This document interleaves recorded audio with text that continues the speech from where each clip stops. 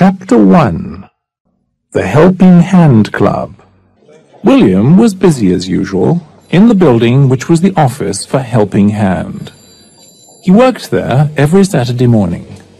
Today the building was full of teenagers, all waiting for someone to tell them what to do and where to go. Sally, Mrs. Smith needs someone to collect her shopping. Sally went to the desk and took the shopping list for Mrs. Smith. Then, with a smile on her pretty face, said goodbye and walked out of the office. John, Mrs. Jones wants you to take her dog for a walk. And be careful not to step on the dog this time. Gary, can you babysit for the Smiths this afternoon? Joe, Mr. Brown needs help in his garden. The telephone never stopped ringing. But slowly, as time passed, the office became calm again. Most of the teenagers were out helping the people of the town. The rest were by the coffee machine. Someone switched on the cassette player, and William sat in his chair more comfortably and closed his eyes. Hello. William opened his eyes. A lovely girl stood in front of his desk, smiling. Hello, young lady. Who are you? I'm Kathy. I'm new here and I don't know anybody, so I thought perhaps I could help you. You said the magic word. Help is always needed round here. In fact, as soon as Joan gets back, I'm taking the library van to the old people's home, and I need someone to help with the small trolley. Why don't you get some coffee and meet the rest of the group? Suddenly, the door flew open, and a tall, smiling girl came in. Sorry I'm late. Mr. Tagg took a very long time to finish at the foot clinic. He's back home now, so here I am. Any problems, William? Nothing serious. But we do have a new helper. Kathy, come and meet Joan. She's the manager here. William's taking me to the old people's home to give out the library books, if that's all right. Lovely. But watch out, William is a terrible driver, so fasten your seatbelt. Don't believe a word she says. Bye-bye, everybody. See you later. All right, but not too much later. We have a lot of things to do, you know. Everyone laughed, as there was really not so much to do that day. William and Kathy walked out of the office and got into the van. Don't worry, Kathy. I'm a safe driver and it won't take us very long to do this job. Kathy smiled at William and looked at the busy street outside.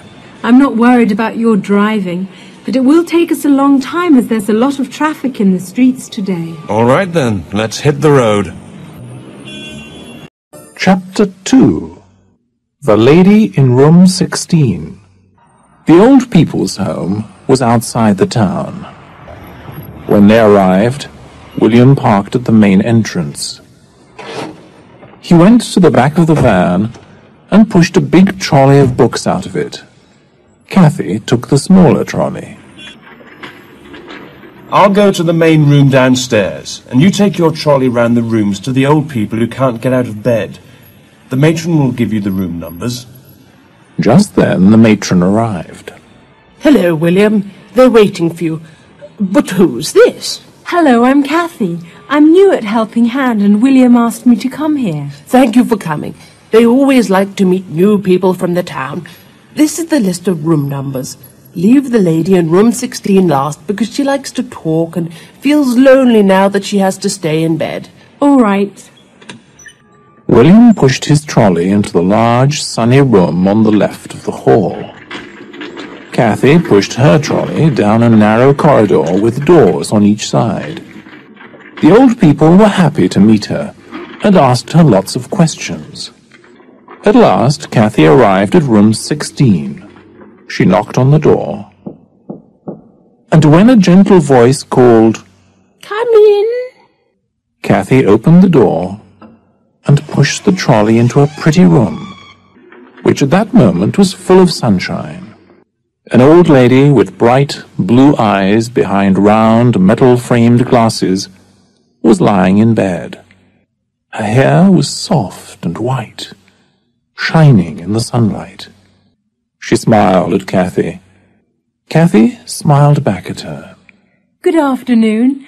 My name's Kathy Watson and I'm working at Helping Hand. I brought you some books. Do you want one? I am Miss Emily. Nice to meet you. May I ask how old you are, Kathy? I'm 19. Now come here and let me look at you. Yes, you do remind me of a girl I knew long ago. She was very pretty too, but enough of that. Please come and sit down on this stool beside me, as I have many things to tell you, and there is very little time left. Kathy sat down beside the old lady. She felt calm and peaceful, but curious too.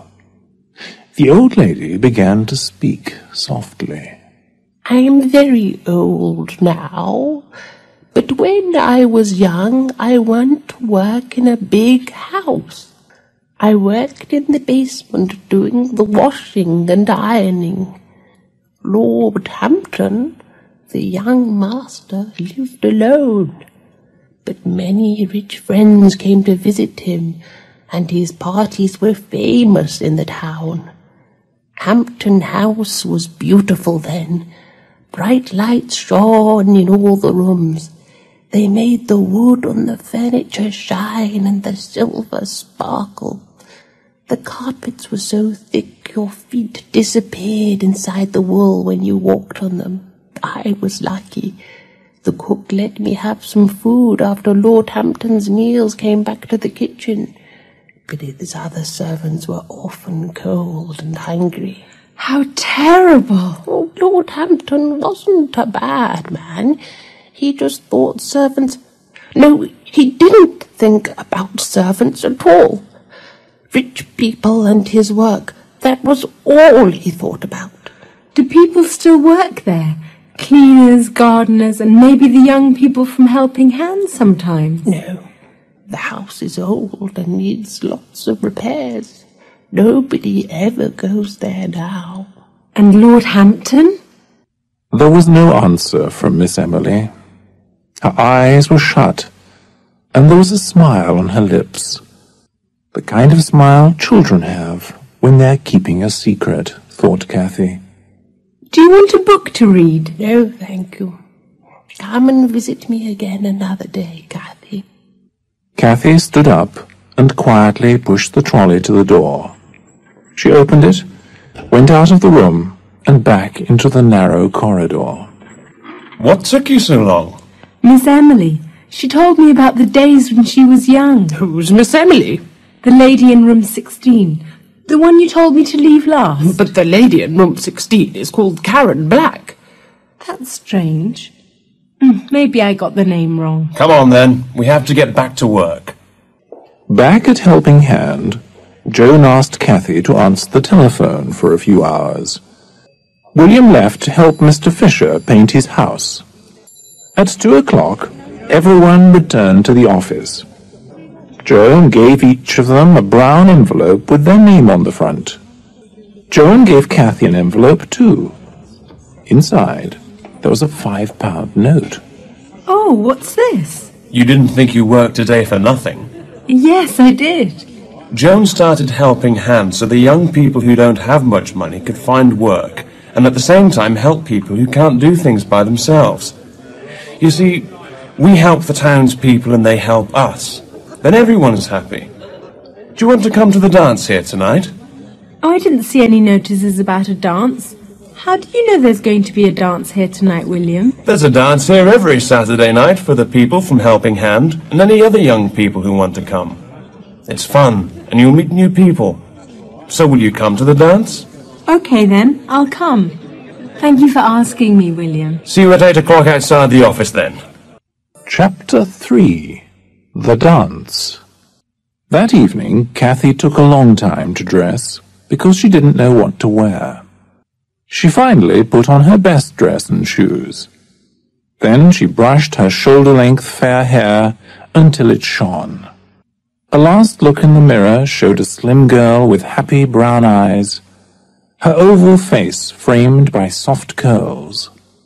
William stood at the end of the road and waited. When he saw Kathy, he hurried to meet her. Hello again. Ready to go? Yes, let's go. Together they went into the building. It was full of young people. Some girls were in miniskirts and t-shirts, others in long, bright dresses. Most of the young men wore jeans, t-shirts and leather jackets. Everyone wanted to enjoy themselves. William greeted his friends, then invited Kathy to dance the moment the music started.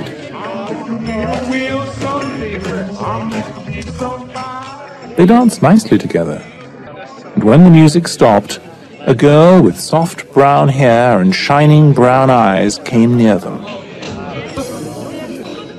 This is Sue. Sue, say hello to Kathy. Hello, Kathy. Nice to meet you. Come and meet the rest of the crowd. Just then, a tall young man came forward. He held his glasses in one hand and a handkerchief in the other. This is John. He always cleans his glasses when he's thinking. He's terribly clever, so he cleans his glasses a lot. My hair falls across one eye when I'm angry. She looked into his kind green eyes and didn't believe he could ever actually get angry. Here comes Pam. You hear her before you see her, because she's always laughing. Are you talking about me? Yes. I hope it was something nice. As she smiled, her grey eyes shone. A young man went near her. Hello, my name's Adam. Glad to meet you. I'm Kathy. Would you like to dance? I'd love to. For the rest of the evening, Kathy danced and talked to her new friends, and William enjoyed himself too.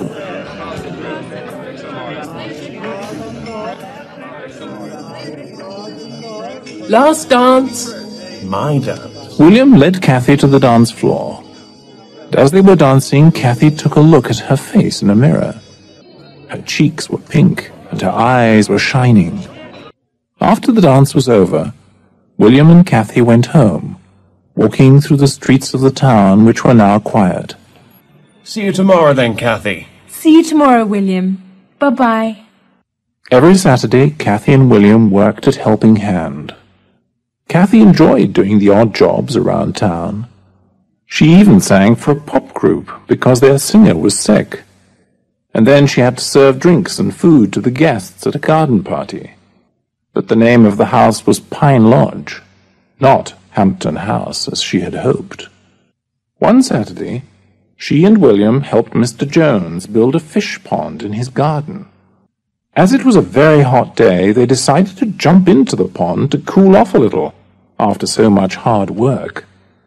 Mr. Jones looked at them and said that he would have to put the fish in the pond the next day. On days when there was no work to do, they played Monopoly and Scrabble and had a lot of fun together. William also taught Kathy to cycle. One day, Joan asked Kathy and William to take the van to the old people's home. Kathy visited the rooms on the matron's list. Number 16 was not on the list. Where's the lady from room 16? She's gone away. By the way, I found an envelope with your name on it left on the floor of room 16. Here it is. Kathy opened the envelope and took out the piece of paper inside. Visit Hampton was all it said. She put the paper in her pocket. Was she a friend of yours? No, but I liked her. Then, as there was nothing else to do in the old people's home, Kathy followed William out to the van. Chapter 4. The Accident. Autumn turned to winter. In the regular Saturday morning meeting, Joan clapped her hands and asked everyone to be quiet. Everyone stopped talking and looked at her. The council is going to pull this place down, so we have 1 month to find a new meeting place. Has anyone got any ideas? The room was silent. Well, if we want to keep Helping Hand, we must find a place for our office. So get onto your bicycles or motorbikes and start looking. This is your chance to ride your bicycle out in the countryside. Kathy had an old bicycle she'd bought from a friend at Helping Hand. At the moment, the bicycle was at the bike shop. William's friend George wanted to mend the brakes before Kathy went out onto the busy roads. We'll go on Sunday. We can join the others and have a picnic. Kathy got up early on Sunday morning and walked to the shop to collect her bicycle.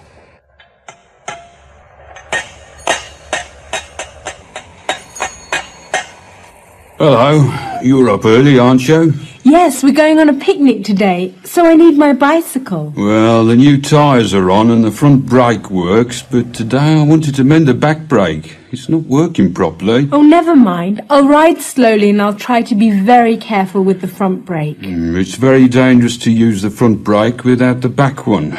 If you put it on too hard, you'll fall off.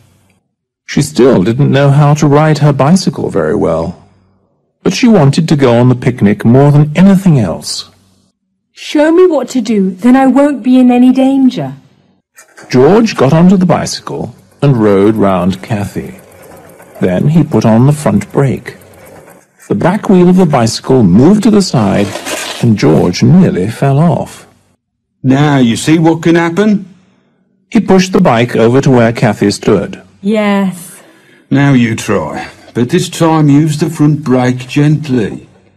Cathy rode slowly around George, then gently put on the front brake. The bicycle slowed, then stopped. That's it.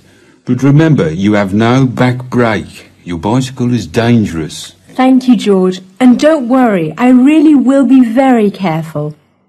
That must be William and the others. Well, have a good time and bring your bicycle back here tonight, so then I can fix it properly.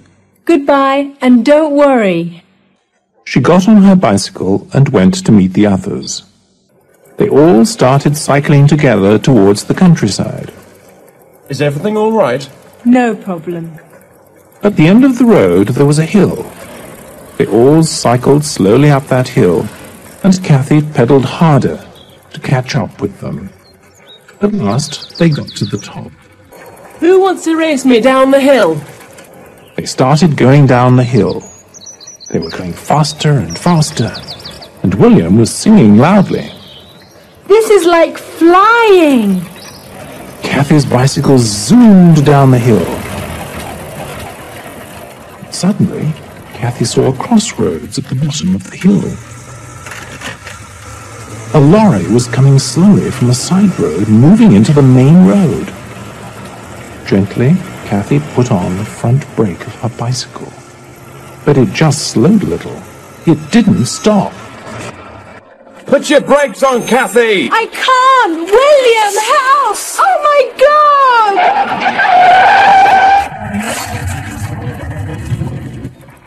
Cathy froze with fear. She saw the look of horror on the lorry driver's face just before she crashed into the side of his lorry. Then, for a moment, everything went black. Chapter 5.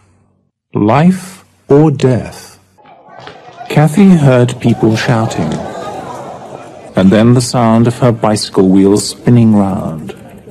She opened her eyes and saw William's face, among other faces, looking down at her. Finally she felt the pain all over her body. It slowly spread from her head to the rest of her body. It was so bad she could hardly breathe. A siren sounded in the distance. William, who sat on the road next to her, gently lifted her head. You shouldn't move her. The ambulance is coming now. This is a bad one. We'll take her now. Can I go with her in the ambulance? She won't know you're there, but get in if you like.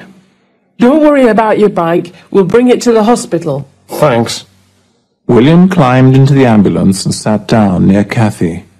He felt terrible. In fact, he was shaking. Cathy looked so white, and there was a deep cut on her head. At the hospital, William was walking beside the stretcher, praying for Cathy's life, while tears filled his eyes. The nurse came up to him. Wait here, please. Will she be all right? I'm sure she will. You should drink a cup of sweet coffee. It's good for shock. You look terrible. The nurse brought William some coffee. He drank the hot coffee slowly. The long wait had begun. Slowly, the young people from Helping Hands started coming into the hospital. At first, they talked to William, but he didn't want to talk. He only wanted Cathy to be well, happy, and laughing again, as she was a while ago on the way to the picnic. 1 hour passed, then another. The young crowd left, but William sat quietly and waited. The clock ticked on the wall, and the hands moved round, then round again. William hated that clock. Then the door opened, and the doctor walked up to him. William couldn't speak or even breathe. You William? Yes, how is she? A nasty bump on the head, some cuts and bruises, but nothing broken. She's awake now and wants to see you. She also shouted the name Hampton House. Is it her home? No, it isn't. Yeah, she must stay in town when she leaves the hospital. No long journeys on trains or buses. I'll make sure she stays in town. But can I see her now, please? Yes, she's waiting for you. Cathy smiled shyly at William. He looked tired, and his T-shirt was covered in dirt and blood. He sat down on the chair next to her bed. How do you feel? You gave me an awful fright. Much better now. The doctor says I can go home tomorrow. Yes, he said you're fine. He also told me that you said something about a house called Hampton, or something like that. Hampton House. A lady I met in the old people's home said she used to work there once. A nurse came into the room. It's time you went, young man. Come again tomorrow and take her home. Good night, Cathy. See you tomorrow. Good night, and thank you, William. Cathy relaxed and closed her eyes. She thought about the old lady's story. Who was the old woman? Why did she tell me about her past? She seemed to know me, but I had never seen her before. Rich masters with lots of servants have not been around for a long time. And the old lady looked so old. This Lord Hampton, can he still be in that house? Why did she give me the invitation? Oh, it's the bump on my head that makes me feel confused. The man must be over 100 years old. The house is probably empty. With this last thought, Cathy felt very calm. When the nurse opened the door a few moments later, she was pleased to see that Cathy was asleep. Chapter 6. Hampton House. For the next few days, Cathy stayed quietly at home. In the evenings, people came to visit her and told her about the search for a new meeting place. Everyone in the town was helpful, offering their garages, garden sheds, or even their spare rooms. But none of the places were any good as an office for Helping Hand. That's it then. Helping Hand will have to close. What about Hampton House? An old lady at the old people's home was telling me about it. Maybe it's just what we need for an office, as it's been empty for years. It's worth a try. You never know. 2 days later, William found some information about the house. He told Cathy that it was near the old people's home. He had checked on an old map of the town and found out where it was. We're going there this afternoon. Do you want to come, Cathy? Of course! You can't leave me behind. It was a warm afternoon. Cathy sat behind William on his motorbike and waved to the crowd from Helping Hand. They wanted to come and look round the old house too. After a long ride, they finally saw its old wall with tall iron gates in the middle of it.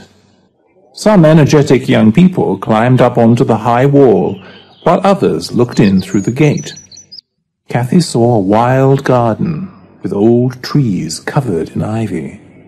The house was exactly as she had imagined it, except the roof had fallen in. The windows were covered in dirt and dust, and they were cracked from the stones children had thrown at them for fun. It's falling down. What do you think, Sue? It does look dangerous. Where are you going, Adam? I'm going to have a look round. Adam jumped off the top of the wall into the garden. Everyone watched in fear as he tried to walk across the wild garden to the house. Suddenly, he came back to the wall and climbed quickly over it to the road. Snakes! The garden is full of snakes. That's it then. We can't use the old house. I'm not afraid of snakes. Before anyone could stop her, Kathy climbed up to the top of the wall and jumped down. Carefully, she walked across the garden to the heavy wooden front door.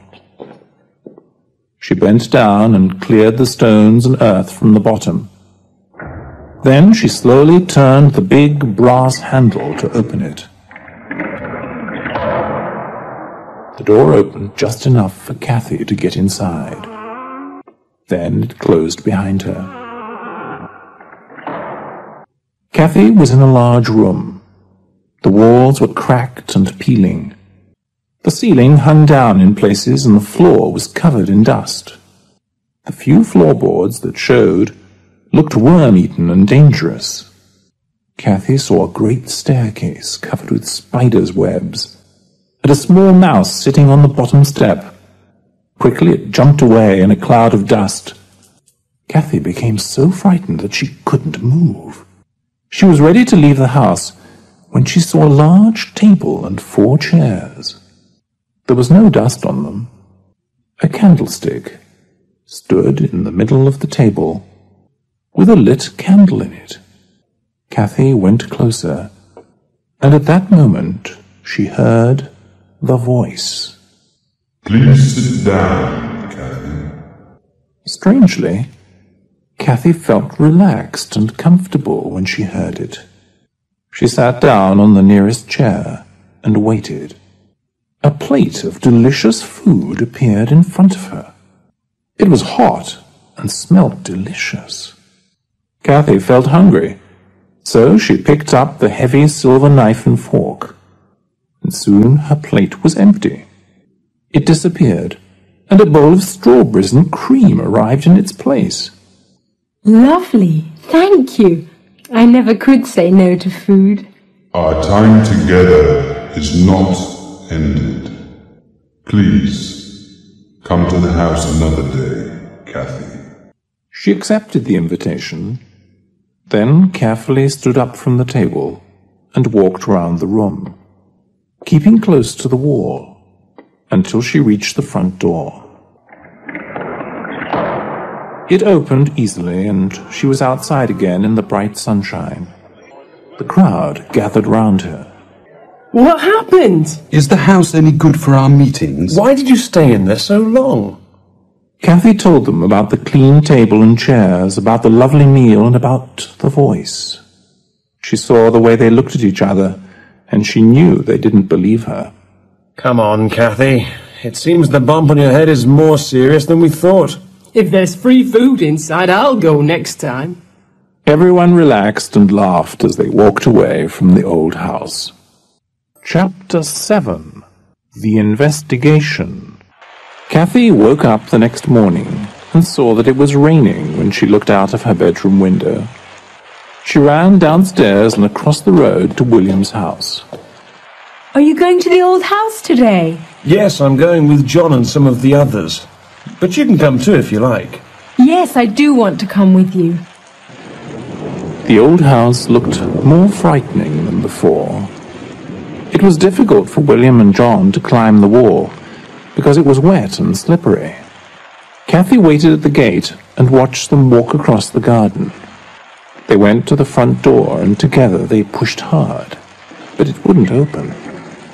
Then they walked to the side of the house, looking for a window to climb through. William looked for a rock to break the glass,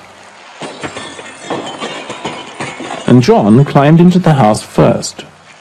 It was cold and dark. There was dust everywhere, and mice ran across the room. The hole in the roof let the rain in onto the ruined floor. The wind made strange sounds, too. John walked further into the room, just as William climbed in through the window. Can you see anything? No, there's no table here. The room's empty. I wonder why Kathy made up that story. I think that this house makes her say funny things. She's so much different when she's away from here. They climbed out through the window and across the garden to meet Kathy. Well, what's it like in there? Did you see anything unusual? The whole place is a mess. The floor is rotten and the walls are falling apart.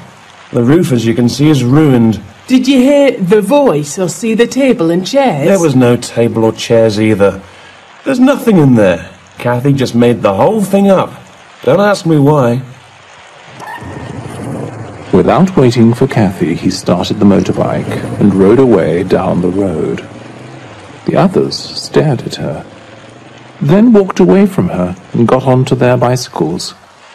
Kathy was now alone outside the old house. Slowly and carefully she climbed the wet wall and got into the garden. She walked up to the front door, turned the doorknob and stepped inside. The room smelled damp. The table and chairs were not in the room. Kathy was ready to leave when she suddenly saw 2 armchairs on either side of the fireplace.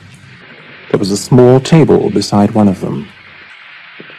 Kathy walked slowly across the room.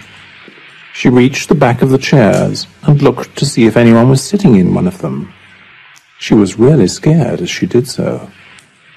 But fortunately, both the chairs were empty. Suddenly, a gentle wind came into the room and made the old, torn curtains move. She turned round and called to the empty room. Please let me see your face, Lord Hampton. There was no answer. The room was silent, and Kathy, even more scared now, stood quietly beside the empty chairs. After a long silence which made Kathy more nervous, the voice spoke again. Kathy looked towards the sound, but she could see nothing. Please sit down, Kathy, and make yourself comfortable. She sat in front of the brightly burning fire and waited. She forgot about William and the others at Helping Hand. I have a gift for you. There's a box on the table next to you. Do open it. Kathy carefully opened the box. Inside there was a small diamond heart on a chain. Put it on. Then I must explain why the heart belongs to you. Kathy put the chain over her head. Then she sat quietly and waited. The voice echoed round the room as the story began. Chapter 8. Lord Hampton's Story. When I was very young, I lived in a village where the people were very poor. I worked on a farm picking fruit and planting vegetables. Every day at lunchtime, a young girl brought me fresh bread and some cheese to eat. She was a very pretty girl, and she wore a beautiful diamond heart round her neck. This jewel was so pretty that I could not stop thinking about it. Late one night, I went to her house, sneaked in and stole the diamond heart, which was beside her on a pillow. The next morning, I left the village.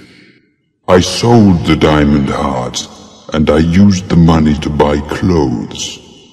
Then I went to work for a rich old man. I worked hard for many years and became very close to him. I often thought about the girl whose diamond heart I had stolen, but I never went back to my village to see her. One day, the old man asked me to visit him in his house. He said to me, I have no family.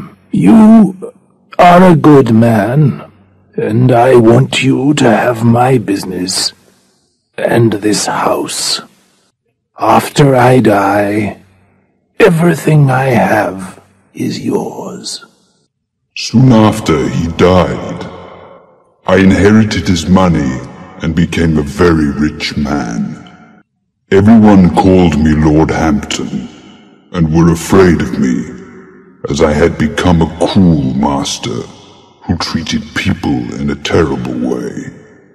One day, the girl whose diamond heart I had stolen years before came to my house.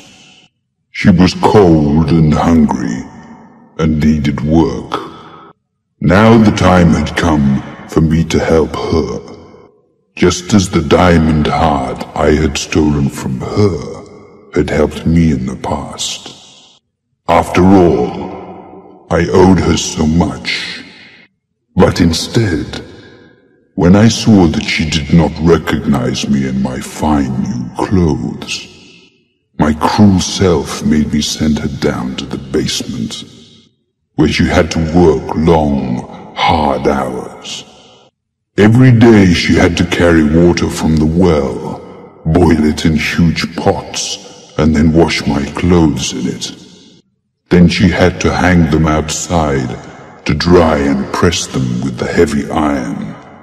She worked hard all day for a bowl of soup and a piece of dry bread. Then, exhausted, she slept on the wet floor for a few hours. The only person that gave her some happiness was a kind young man who finally married her. When this happened, I felt sad for some time, because I had memories from the time we were both young and poor, and she cared for me so much. But my sadness quickly went away. What did I want from a poor, miserable girl? My house was beautiful. I had many rich friends, and there was always good food on my table. So you can imagine my surprise when years later, when I was an old man, the girl came to me in a dream and said, "Many of your servants have died of cold and hunger. The ones who lived to be old were sent away when they could not work any more, and they too died of hunger. Now you must suffer before you can find peace. You will know when the time has come, because a young girl will come to your house. If she eats at your table, and you speak to her honestly of your past cruelty and selfishness, then you will be free to leave this house and find peace." In the morning, I found the diamond heart on the pillow beside me, and I knew it had not been a dream. Soon, what she had told me became true. All my servants were old and tired. One by one they left, but no new ones came to work for me. My beautiful house started falling apart. My rich friends no longer wanted to visit me. For endless years, I have wandered from room to room, always waiting for a young girl to come and free my soul from its suffering. Now, I can finally find peace.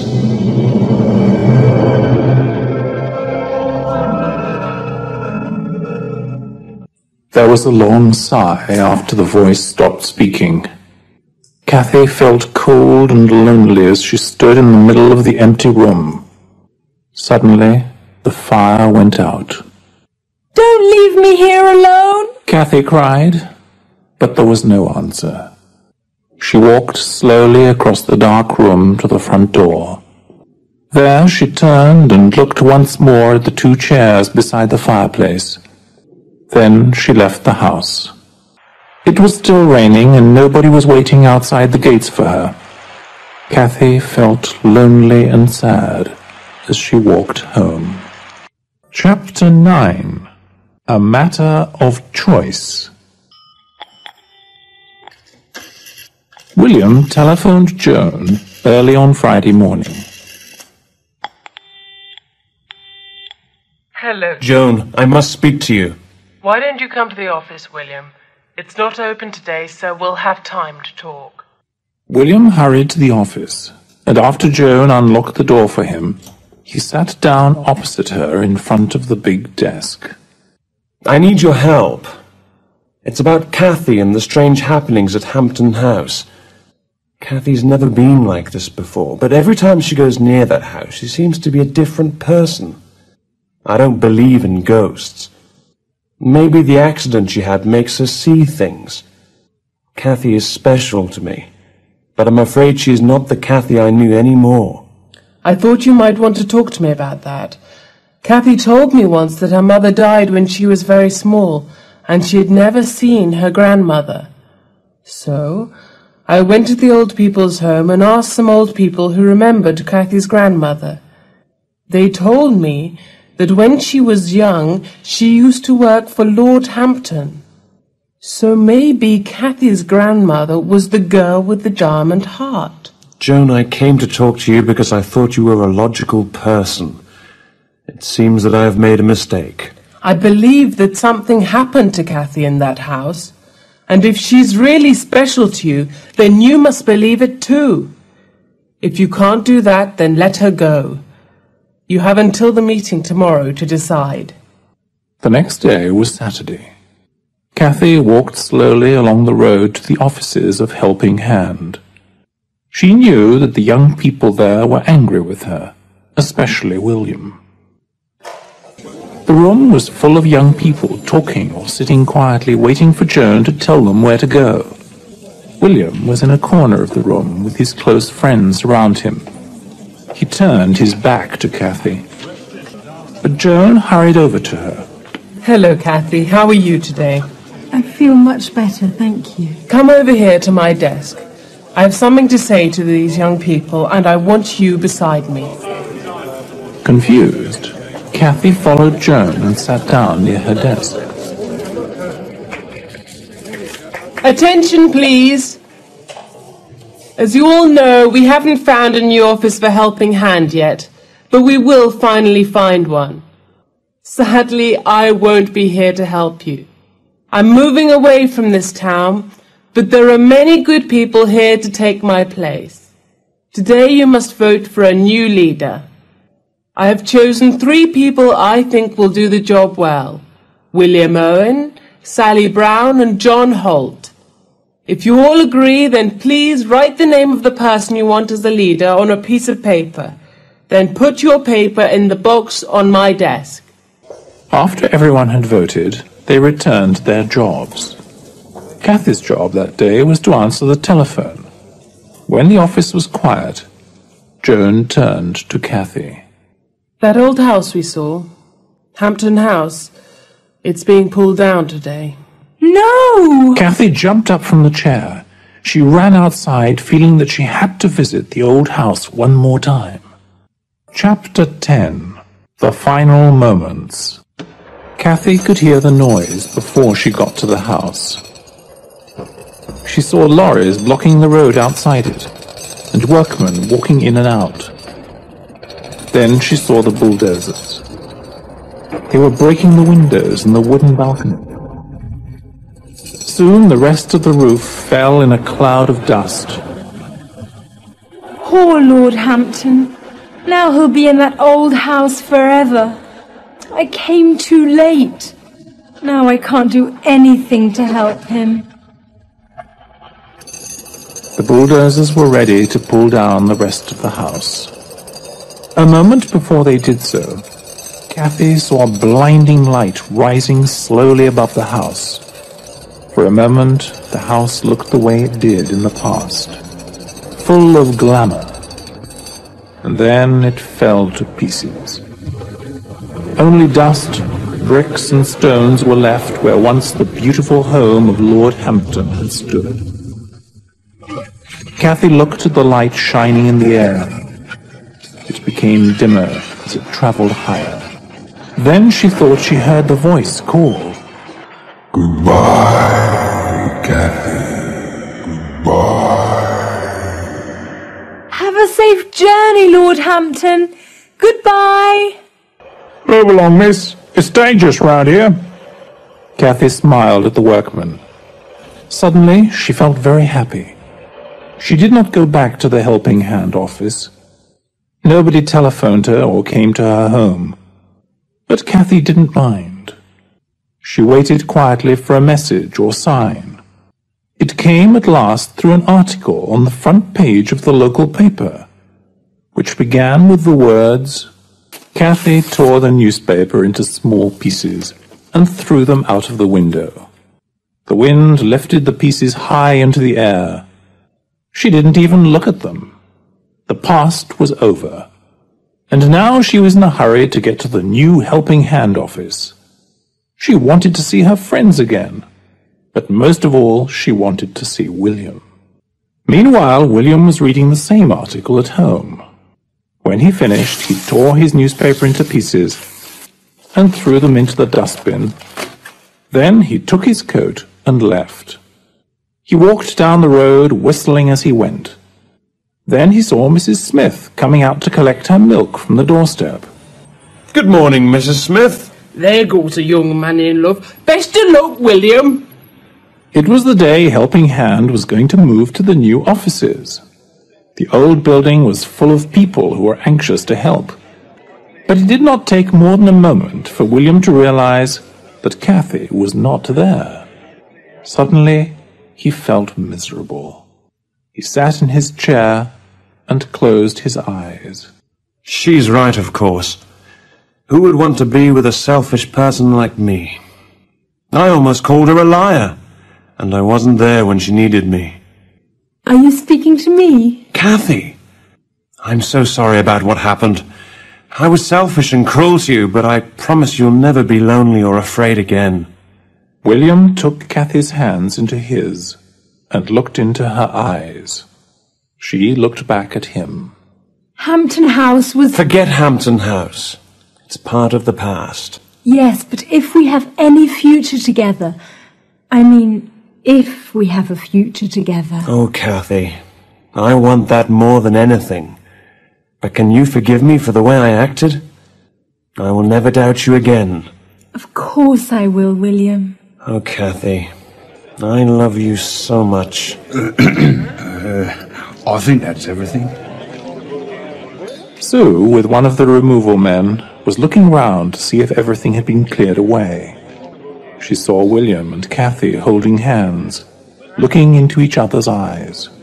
Well, you better put those two in the van. It's the only way we'll get them to the new offices.